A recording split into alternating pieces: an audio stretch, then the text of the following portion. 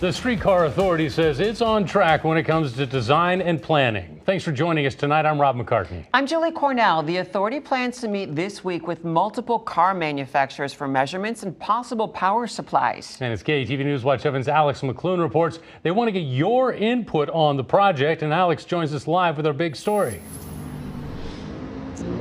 The Omaha Streetcar Authority says it'll get a better idea of what length, width, and propulsion works best with the city when officials meet with manufacturers later this week. But officials will also have to factor in Omaha's climate and its topography.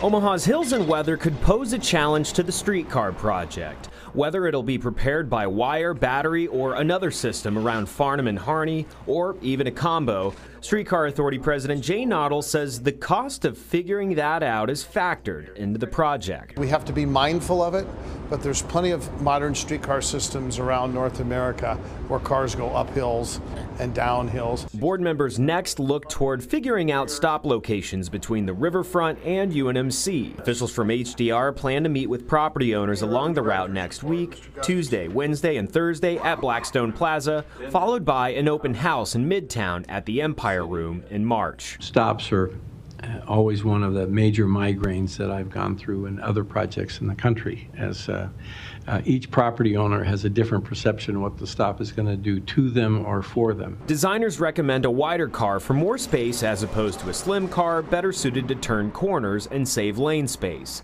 Meeting with manufacturers will help officials better define the design. In essence, different car builders will provide different recommendations. Noddle says Monday's meeting is a symbol of progress as officials work to give Omaha a clearer picture of the streetcar. And it's time now to really dig into that, and that's where we are in the design process.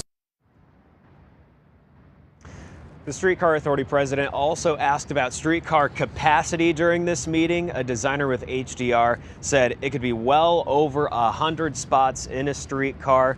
Again, manufacturers will meet with streetcar officials later this week.